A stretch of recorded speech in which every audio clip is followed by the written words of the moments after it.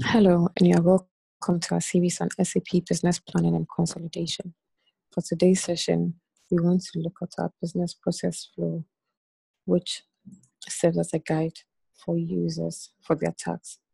It allows the business process to be pre-packaged in a set of tasks assigned to different departments and users in the organization.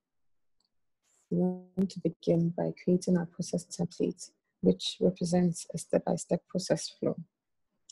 In this scenario, our process template would begin with our first step, which we would give a name as administration, with the focus of maintaining budget office details by the budget office team.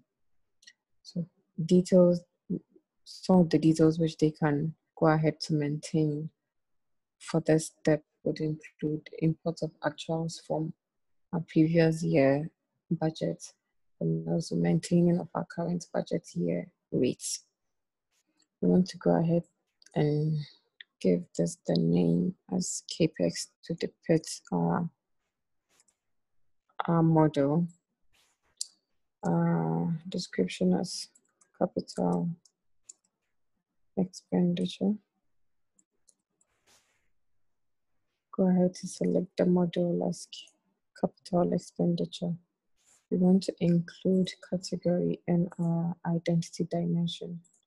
Our process monitor, we want to give to our test user. So we go ahead to create our first step of activity, which would give the name administration.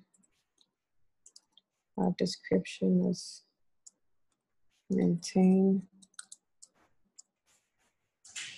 budget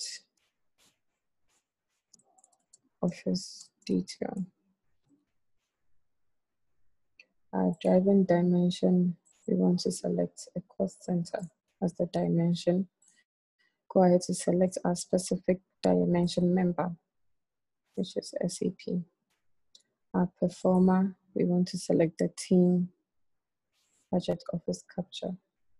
We now want to go ahead to create our workspace, which we are going to include a hyperlink where we can just click on our input template to give us to maintain our budget office details. So we go ahead and give this the name as details. Description as maintain budget office details.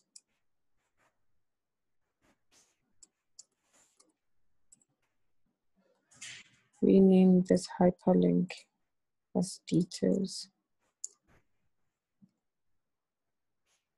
And go ahead and select our specific input template. So we can browse for that template.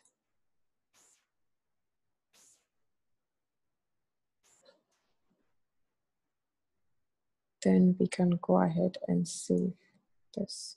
So our workspace has been saved. We can go ahead and close this page. We won't require a reviewer for this. Our deadline, we can go ahead and put 3 days for our deadline. And after the deadline, we still want this activity to wait. We don't want to close the activity when we go past our deadline. So you can click on our save button. Our process template has been saved and validated. So we can click on the back, go ahead and save the changes. And so our template has been created, but our version is in a draft mode. So we would have to go ahead and our status is valid, so we don't have to go ahead to revalidate this template. So we can just go ahead and click on our deploy, and our template has been deployed. Now, to make this template active for our users, we would have to create a process instance. Now, our process instance is an iteration of our process template that is in active use. So we just want to go ahead and create and activate the template which we just created.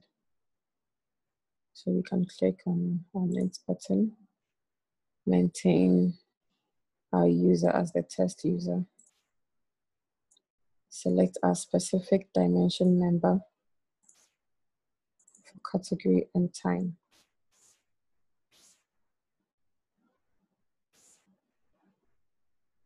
Go ahead to select our performer.